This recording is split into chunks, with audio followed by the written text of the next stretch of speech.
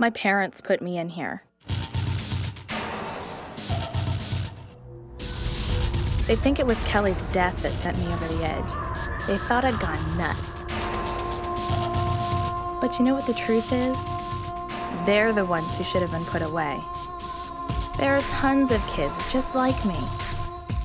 It was a relief to finally meet someone who understood. His name was Calypso. He ran this contest. He said if I won, I could fulfill Kelly's dying wish. I could avenge her death. So I told him I'd play his stupid game. Kelly was my best friend in the world. I would have died for her. Who knows? Maybe if I'm lucky, I'll get the chance.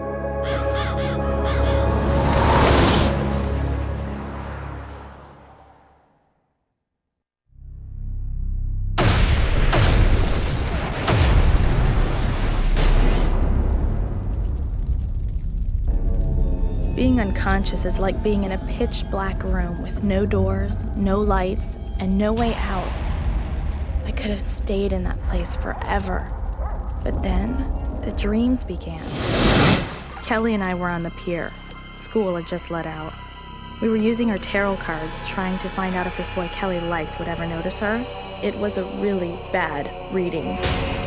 I guess if I ever needed proof that the cards actually worked, that was the day I got it. They were some jerk-off guys from school. They called us witches. One guy grabbed me, another went after Kelly.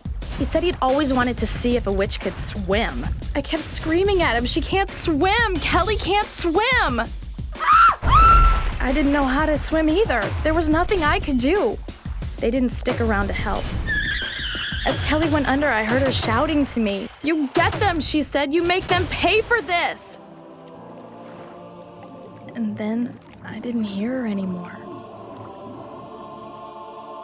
I've waited 5 months for this chance. Kelly trusted me with her last request. I promise I'll deliver. That's what best friends are for.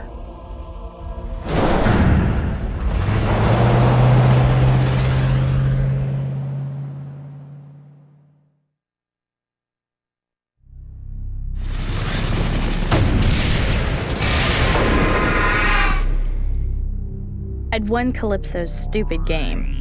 He said it was time to claim my prize. It was time for Kelly to get her revenge. I didn't know what Calypso was getting at first. But then I began to see revenge this way. It's what Kelly would have wanted more than anything in the world. An eye for an eye, blood for blood.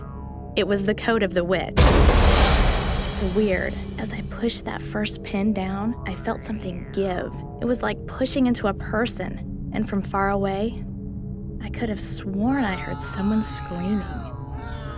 It took 2 days for the cops to find the bodies.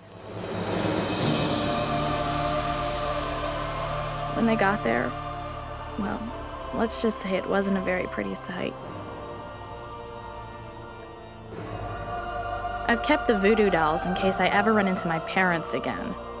I know I won't see Kelly anytime soon, but I often feel like she's with me, protecting me. People may come and go, they live, and they die.